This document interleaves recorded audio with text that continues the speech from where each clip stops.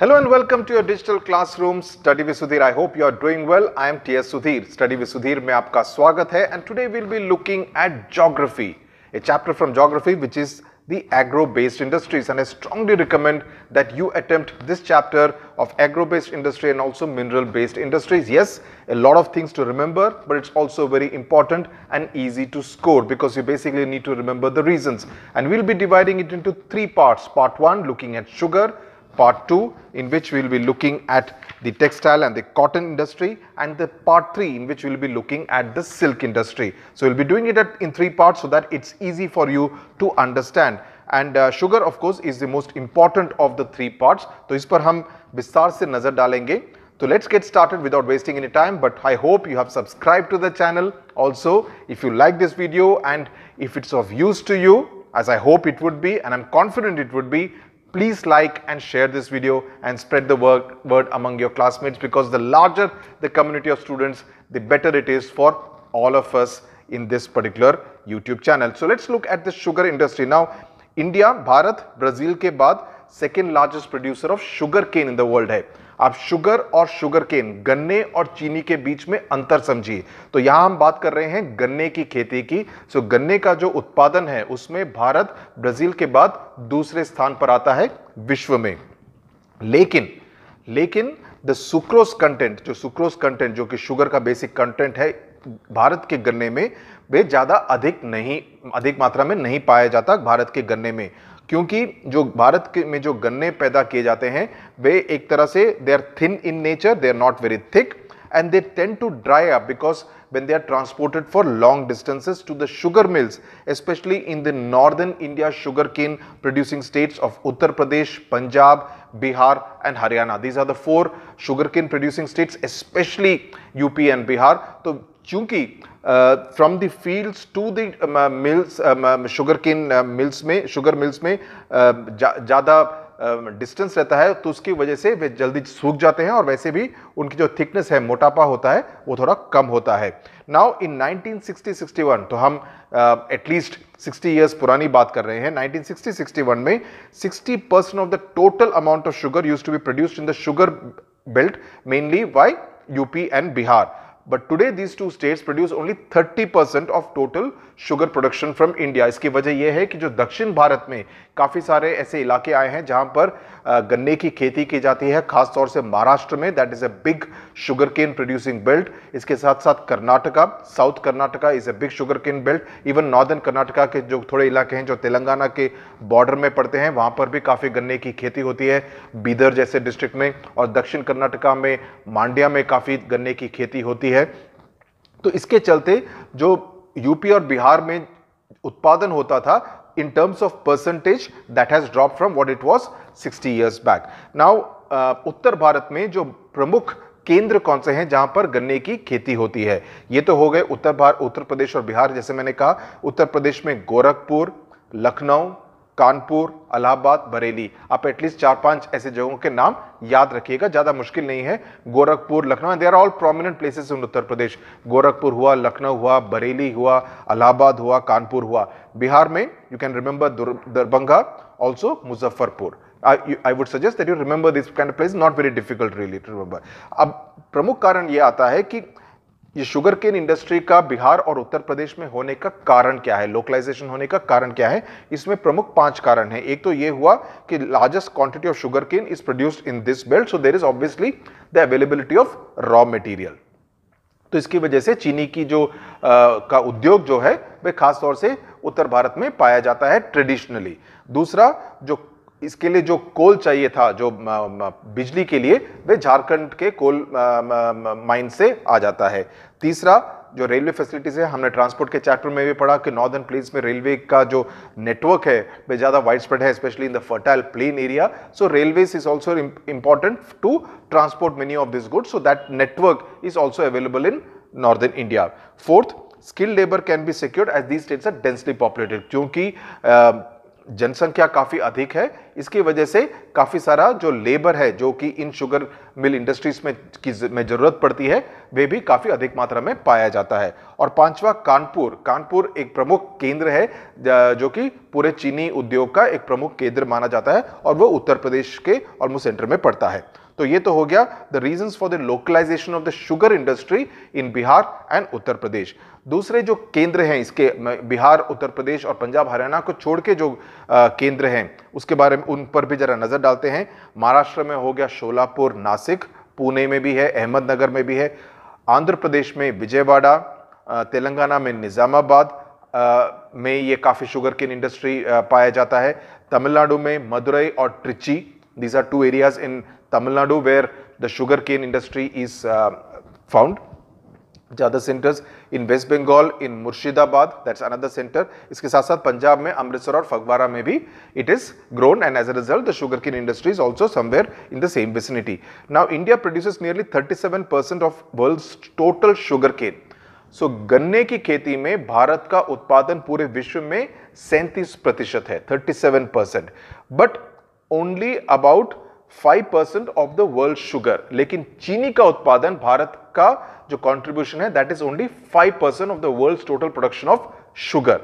तो आप अंतर समझ सकते हैं जिसका की कारण हमने चैप्टर के पहले बताया आपको। The sugar industry employees about 3.5 lakh workers. ये थोड़ा डेटेड फिगर होगा बट ये चूंकि आपके टेक्स्ट बुक में दिया है so we will go with that. So it provides employment to about 3.5 lakh workers, and the sugar industry is the second largest agro-based industry after the textile industry. So cotton, silk वगैरह की industry के बाद employment के हिसाब से देखा जाए तो ये एक तरह से सबसे बड़ी एग्रो बेस्ड इंडस्ट्री मानी जाती है after the textile industry. Now इसके बाई प्रोडक्ट्स क्या हैं उस पर नजर डालते हैं। एक तो हो गया गुड़ यानी कि जैगरी, और दूसरा हो गया ब्राउन शुगर जिसको कि खंडसारी कहते हैं हिंदी भाषा में। तो इन सबको प्रोड्यूस किया जाता है। They are all by products of the sugar cane. 30% of the sucrose is used to make white sugar, जो हमको व्हाइट चीनी जो जिसका कि इस्तेमाल काफी किया जाता है भारत के कुकिंग में और आपके लिए स्वीट्स वगैरह बनाने में, तो उसमें 30% of sucrose is used to make white sugar. इसके साथ साथ बाई प्रोडक्ट्स क्या है शुगर इंडस्ट्री के? एक तो हो गया बगासे, BAGASSE, जो कि क्रश होने के बाद जो रिजेक्टेड गन्ने का डंडा है उससे बनता है ये, उसका उत्पादन होता है। Is used for the manufacture of paper, cardboard and insulation board. It was earlier used as fuel in sugar mills. So bagasse is used, this bagasse is one of the byproducts of the sugar industry, and it is used for the manufacture of paper, cardboard and insulation board.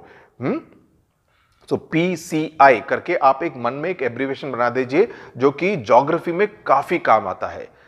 मैंने अपनी बेटी के लिए काफी सारे ऐसे abbreviations बना के रखे थे ताकि एक तरह से माइंड में रिटेंशन करने में थोड़ी सी आसानी हो जाती है। आपको एब्रीवेशन याद करने होते हैं और उससे एक तरह से आसानी होती है लिंकअप करने के लिए वर्ड्स के लिए। और मैं मिनरल बेस्ड इंडस्ट्रीज के चैप्टर में तो मैं एक खास तौर पर इस पर एम्फोसिस दूंगा कि आप इस तरह के एब्रीवेशंस जरूर बनाइए। तो बगा से PCI could be anything, it could be Press Council of India अगर आप इस टर्म से if you are familiar with this term. So paper, cardboard and insulation board, right? You could also make it in another order and say it's CPI, Communist Party of India, cardboard, paper, insulation board. So anything that kind of retained, I mean you're able to retain in your mind, use that as an abbreviation in order to then remember the whatever is the extension of that. Molasses, that's very important. A dark colored syrup जो कि काफी viscous होता है, काफी thick होता है, is used for plastics, synthetic rubber, chemicals, industrial power, alcohol, rum, fertilizers and cattle feed. So molasses का इस्तेमाल जो कि एक dark colored syrup है, another byproduct of the sugar industry, उसका इस्तेमाल alcohol, rum, fertilizers, cattle feed, chemicals, rubber, synthetic rubber, उन सभी चीजों में इस्तेमाल होता है। इसमें से अभी आप 4-5 चीजें byproducts याद रख सकते हैं। प्रेस मड, ये दूसरा एक और है जो कि शू पॉलिश में यूज होता है। शू पॉलिश में जब आप शू को पॉलिश करते हैं तो उसमें एक स्पेसिफिक स्मेल भी आता है। That's all A by product of the sugar industry which is called the press mud and is use for shoe polish. Carbon paper का भी एक वेरी स्पेसिफिक स्मेल रहता है and for the extraction of wax. So shoe polish, carbon paper and the extraction of wax. और चौथा, which is not exactly a by product but actually is a product, is a sugar cane juice which is a refreshing drink. आपने गर्मी के महीने में तो गन्ने का जूस जरूर पिया होगा, one of the tastiest drinks you can actually have in the month of summer. Now उत्तर भारत में शुगर जो प्रोड्यूस करती हैं जो राज्य, उनमें किस तरह की दिक्कतें आती हैं। Now these states unlike foreign countries do not allow the price of sugar to come down as a restrict the production. तो एक तरह से वो जानबूझ के, because the sugar lobby is considered politically very powerful. Politically, they are very powerful both in North India as well as in Maharashtra in particular, even to an extent in South Karnataka. तो उसमें क्या होता है कि वे अपने जो उत्पादन होता है उसको कंट्रोल में रखती हैं कि वे बहुत ज्यादा उत्पादन ना कर दें, बिकॉज अगर वे बहुत ज्यादा उत्पादन कर दे चीनी का तब दाम कम होगा। So the demand and supply का एक डेलिकेट बैलेंस वे बना के रखती हैं, तो इस वजह से they are able to control the price of sugar in the market. So the government fixes the price of the cane, so cultivators are dissatisfied. Okay, सरकार निर्णय करती है कि चीनी का किस दाम पर वे खरीदेगी, सो उससे किसान को नाखुश रहते हैं। तो it's a very always you find problems in the sugar cane industry essentially because of the pricing issue and have in the past changed to growing rice and other food crops. So हालांकि sugar cane में दूसरी एक बड़ी बात क्या होती है is that it requires a lot of water like paddy. तो उसमें अगर आप ऐसे इलाकों में उसको ग्रो करेंगे जहां पर पानी की किल्लत हो, पानी की कमी हो, तो उससे भी काफी दिक्कत होती है। That is from the growing point of view. The other is from the pricing point of view, क्योंकि सरकार उस पर निर्णय करती है तो किसान आमतौर पर काफी नाखुश रहते हैं जिस तरह के प्राइसेस सरकार फिक्स करे, और एक तरह से राजनीतिक दबाव वे डालते हैं in order to ensure that they get the prices that they demand. The crop is produced by small cultivators, छोटे किसान इसको उगाते हैं, तो एक तरह से जो उत्पादन होता है उसकी भी कमी होती है, और fertilisation is not very scientifically done. More importantly, the main problem is that the industry is seasonal in character, as sugarcane is available only at the time of harvest and the crushing season is short. जो harvest होता है वो खास तौर पे जनवरी के महीने में पोंगल संक्रांति के टाइम पे गन्ने की खेती की हार्वेस्ट की जाती है। तो it's seasonal in character, the harvest time पे ही आपको गन्ने की अवेलेबिलिटी रहती है, और जो क्रशिंग सीजन है वो भी एक तरह से लिमिटेड अमाउंट के लिए रहता है, टाइम के लिए रहता है। तो एक तरह से जो प्रोडक्शन का जो कॉस्ट, पूरा उत्पादन में जो जितने भी पैसे लगते हैं उस पर जितना धन लगता है वह काफी अधिक मात्रा में लगाना पड़ता है। दूसरा, जो फैक्ट्री है, शुगर मिल्स है और जो खेत है उसके बीच में काफी दूरी रहती है, तो इसको जब तक ले जाना पड़ता है तब तक गन्ने सूख जाते हैं, जिसकी वजह से भी जितना रस वगैरह निकलता है उसमें कमी आ जाती है, और इस ट्रांसपोर्ट पे जो खर्चा होता है वे भी फाइनली प्रोडक्शन कॉस्ट में उसका एडिशन किया जाता है। That's also added to the cost of production. The low sugar content is due to the poor quality of cane which tends to dry if not crushed within 24 hours. अगर 24 घंटे के अंदर उसको क्रश ना किया जाए तो जो शुगर जो पुअर क्वालिटी, जो गन्ने का जो क्वालिटी है दैट्स नॉट वेरी ग्रेट, उससे शुगर कंटेंट भी काफी कम निकलता है। आउटमोडेड and born out machinery also leads to milling efficiency and wastage. सो अगर शुगर मिल्स में मॉडर्न मशीनरी का इस्तेमाल नहीं किया जाए तो उससे भी गन्ने उत्पादन और शुगर उत्पादन पर असर पड़ता है, नेगेटिव असर पड़ता है।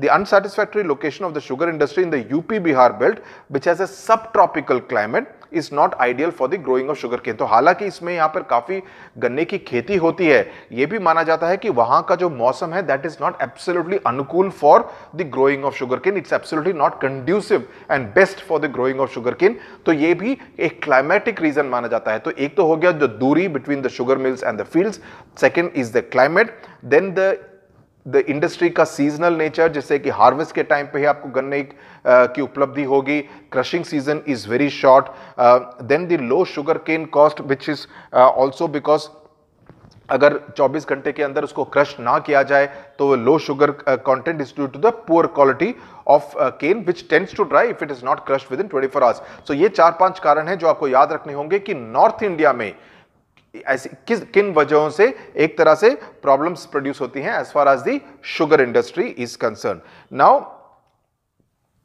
Suitability of the sugar south India for sugar production. तो इसके मुकाबले दक्षिण भारत में एक तरह से महाराष्ट्र को भी एक तरह से as far as the sugar industry is concern उसको इंक्लूड किया जाता है, जो भी पूरा एक साउथ बेल्ट में है, वेस्टर्न एंड साउथ बेल्ट में। तो महाराष्ट्र, आंध्र प्रदेश और अभी Telangana, Karnataka and Tamil Nadu in the Deccan are most suitable for the than the UP Bihar sugar belt for the following reasons. एक तो हुआ टेम्परेचर, 20 से 30 डिग्री सेल्सियस का तापमान रहता है दक्षिण भारत पर आमतौर पर, और sugar cane is grown between January and April. Then जहां तक बारिश का वर्षा का सवाल है, 100 सेंटीमीटर से 200 centimetre, so plenty of water is required during the growing period, जिसका कि मैंने अभी जिक्र किया, और ये बारिश से भी उसको उपलब्धि मिलती है। इसके साथ साथ सिंचाई का भी प्रबंध काफी जगहों पर रहता है। ओके, तीसरा, there is no Frost and no water logging and soil, the soil इसमें जरूरत पड़ती है ब्लैक रेगुलर सॉइल जिसमें लावा का भी मिक्स हो, और ये काफी जगहों पर रहती है, कावेरी डेल्टा में खासतौर से, तो एक तरह से वेल ड्रेन्ड सॉइल है। तो इन 4 कारणों की वजह से तापमान, वर्षा, नो वाटर लॉगिंग एंड जिस तरह का जो भूमि है, जिस तरह का जो सॉइल है, उससे भी मदद मिलती है शुगर केन के को ग्रो करने में। Geographical conditions are most suitable in the south. Fertilizers are more commonly used as sugarcane is soil exhausting. Holdings are large and well planned. तो वहां पर कम साइज के खेत रहते हैं, यहाँ पर खेत थोड़े बड़े रहते हैं, खेत खलिहान। Therefore, sugarcane is grown under scientific conditions using modern machinery. सो वहां के जो मिल है वहां पर मशीनरी मॉडर्न नहीं है, जिससे कि एक तरह से काफी वेस्टेज होता है, एफिशिएंसी नहीं रहती है। लेकिन जो साउथ के जो मिल्स हैं, जो कि also include Maharashtra and Karnataka, there the machinery is modern, so the efficiency of the sugar mills is much better. This reduces wastage, as a result of which the sugar content is higher as compared to the sugar grown from mills in UP and Bihar. So please remember, you can always get a 3 to 4 mark question on the contrast between the sugar industry in UP, Bihar and South India. So you need to remember this. Now the other reasons why it is more suitable is that the crushing season is longer than what is found in UP and Bihar, because UP and Bihar mein the winter is prolonged, the temperatures are not suitable, whereas the winter in South India is for a limited period, so the temperatures are much more conducive for the growth of sugarcane and better quality sugarcane. The crushing season is longer and the mills are near the plantations, so there is no loss of sucrose. Okay, this is an important point, please underline it. Number 2, the sugar industry is better organized in South India. जैसे मैंने खास तौर पर Telangana, Maharashtra, Karnataka, to an extent Andhra Pradesh and Tamil Nadu, इनका जिक्र किया कि they are better organized, the sugar industry, the mills are better managed in the cooperative sector, खास तौर पर महाराष्ट्र में, where the sugar cooperative sector in Maharashtra is a very well organized and a politically very, very powerful organization. Their factories are nearer the centers of large consumption and this lowers the transport and overall prices. So अगर दाम कम होंगे तो obviously people will prefer to buy it from the place where the cost price is less. The sugar lobby, जिसका कि मैंने अभी भी mention किया, the sugar lobby in Maharashtra is responsible for large capital investment, so there is vested interest in getting the maximum returns. In fact, जो महाराष्ट्र के sugar barons कहते हैं, BARONS, जो जिसमें कि कई सारे नेता राजनीति में भी हैं, तो they are able to kind of use their political influence to get what they want.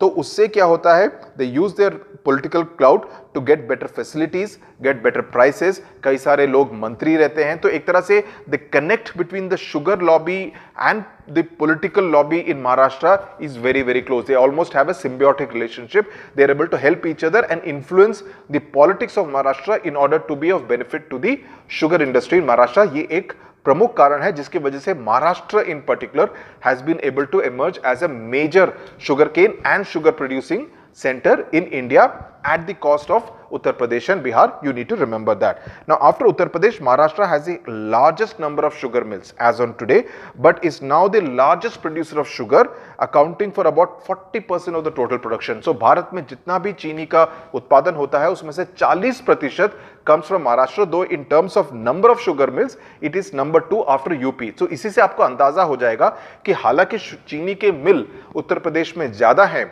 But चूंकि वहां की एफिशिएंसी इतनी अच्छी नहीं है, तो महाराष्ट्र हालांकि वह दूसरे नंबर पे है in terms of number of sugar mills. It produces 40% and the largest amount of sugar in India in terms of the production of the entire country. So this is an important point. You would do well to remember. इसको आप underline कर लीजिए और इसको आप you keep it in mind also. Now इसके बाद हम आते हैं लास्ट में the research centers, and this is an important and interesting point कि लखनऊ और कोयंबतूर ये दो जगहों पे शुगर केन के बारे में रिसर्च करने के लिए केंद्र खोले गए हैं. और इसमें एक कोयंबतूर केन करके एक हाइब्रिड केन का एक तरह से आविष्कार या डिस्कवरी किया गया. The new variety of hybrid cane, which was known as Coimbatore cane because it was produced at the Coimbatore Research Center, have been crossed with plants like jawar to evolve a better quality of cane. तो उसको cross pollinate किया गया जवार के साथ, which is very very strange, but scientists have done that at the Coimbatore Research Center, and they have produced this hybrid cane called Coimbatore cane, which is actually able to evolve a better quality of cane.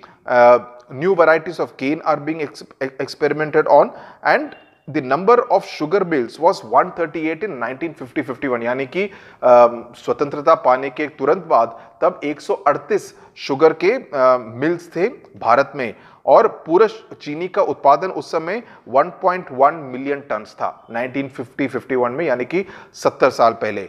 लेकिन bye 98-99 यानी कि अभी भी 20 साल पहले, the number of sugar mills had increased to almost 493, and the production had increased to 15.5 million tons. So production में काफी बढ़ोतरी हुई है, sugar mills में भी काफी बढ़ोतरी हुई है, और अभी 20 साल में तो और भी ज्यादा you would get better statistics. So statistics पे इतना ध्यान मत दीजिए, इस at least as far as this is concerned, because these are all statistics almost 20 years old. They have not really been updated in your textbook. तो इसमें ज्यादा importance नहीं है, लेकिन किस वजह से इसमें दो प्रमुख चीजों पर आपको ध्यान रखना होगा कि उत्तर भारत में क्या दिक्कतें हैं, उत्तर भारत में किस वजह से शुगर का प्रोडक्शन, चीनी का प्रोडक्शन इतना अधिक नहीं हुआ है, किस वजह से दक्षिण Bharat including Maharashtra has actually stolen A March over the sugar mills and the sugar industry in Uttar Pradesh and Bihar. These are the two main points you need to remember. And जो sugar industry की मैंने जो बात की, जो lobby की बात की महाराष्ट्र पे, उस पर I will want to emphasize. आप उसको और अच्छी तरह से याद कर लीजिए, ध्यान रखिए.